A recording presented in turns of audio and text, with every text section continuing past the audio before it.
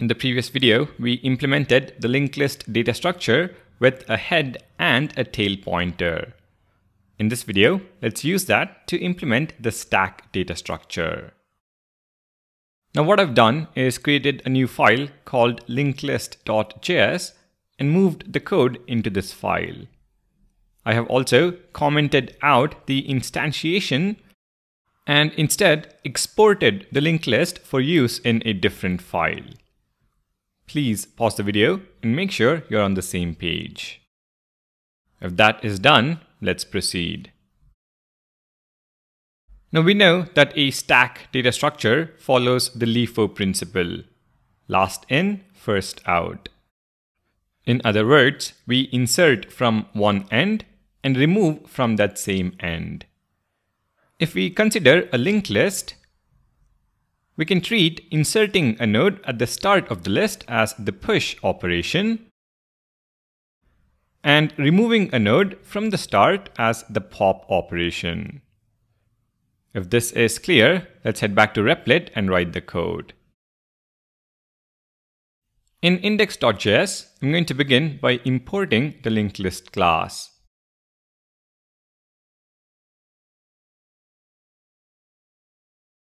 Next, let's define the stack class. Let's call it linked list stack. Within the class, define the constructor. And this is where we instantiate the linked list we created in the previous video. This .list is equal to new linked list. Pretty simple constructor. Now then, what are the different methods a stack should implement? Let's write down the function signatures. We have push, which accepts a value. We have pop, peek, and a few helper methods like isEmpty,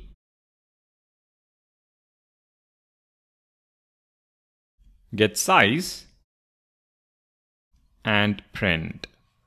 Let's implement them one at a time, starting with push. The push method will insert a value at the top of the stack. For our understanding, let's consider the head of the list as the top of the stack. To insert a value at the head, we can call the prepend method on the list.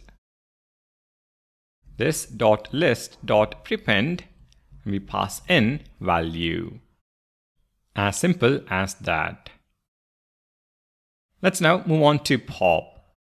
Pop removes an element from the top of the stack.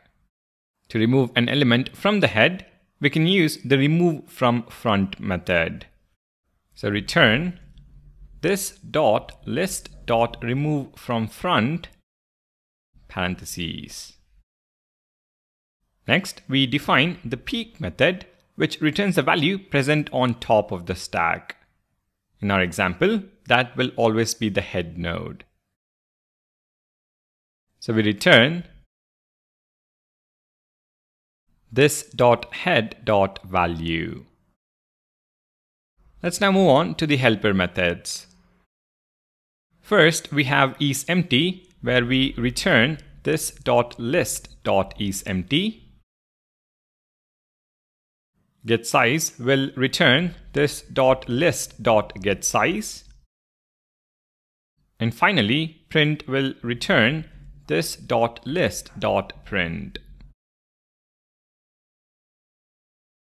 As you can see, we are not writing any new code. We are reusing the code from the previous video, but restricting what the user can access.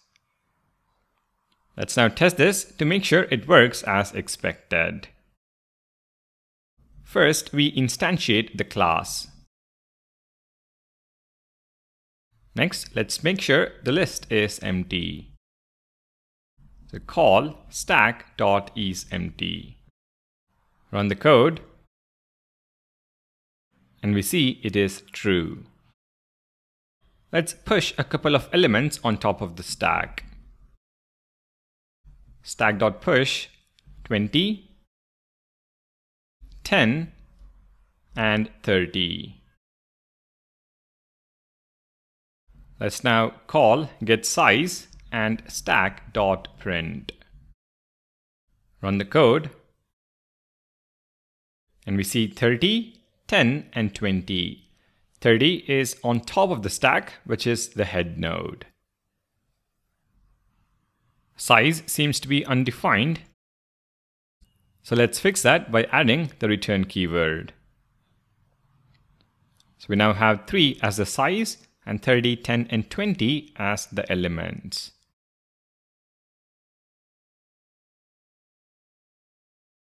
Let's pop one element from the stack, and this would be 30 since that is the element on top of the stack. Finally, let's call stack.peak, which should return 10. We have an error since this should be this.list.head.value. Run the code and we see 10. So we have successfully defined the behavior of a stack data structure using a linked list. In the next video, let's define the behavior of a queue data structure using the same linked list. I'll see you in the next one.